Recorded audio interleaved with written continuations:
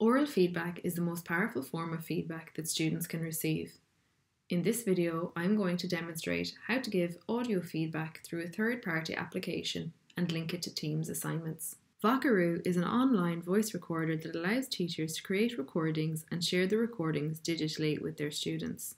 We will use this website to create an audio recording to give feedback on a piece of work. You can then share the link to this feedback with your students in Teams assignments. There are a number of ways to give feedback on a piece of work. Firstly, open the student's work which was submitted by the student in the assignment section. To give overall feedback on the document, you can create a recording and paste the link to this recording into the feedback box for the assignment. Open Vocaroo and record.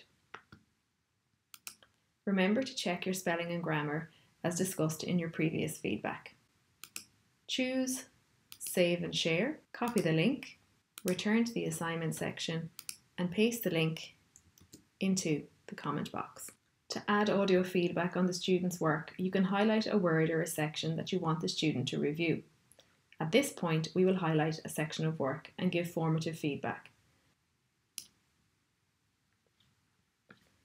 Choose Comments, select New, return to Vocaroo. You gave a very realistic description of the damage you noticed on the windows. To improve the letter, you need to include further detail on the damage. Choose Save and Share, copy your link, paste your comment and send. As you can see, the comment has now appeared linked with the associated section. Choose the next section. Add a new comment. Explain why you think you are entitled to a replacement or a repair.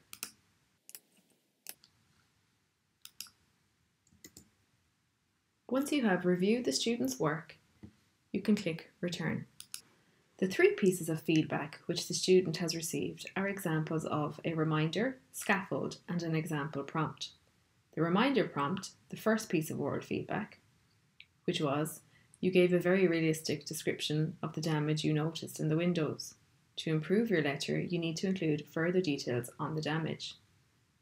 This is suitable for able students. The scaffold prompt. Explain why you think you are entitled to a replacement or repair. This is used to scaffold the learning of the student who needs more than a reminder. And finally, the example prompt. Remember to check your spelling and grammar as discussed in your previous feedback. Can be successfully used with all students, but especially with less able students.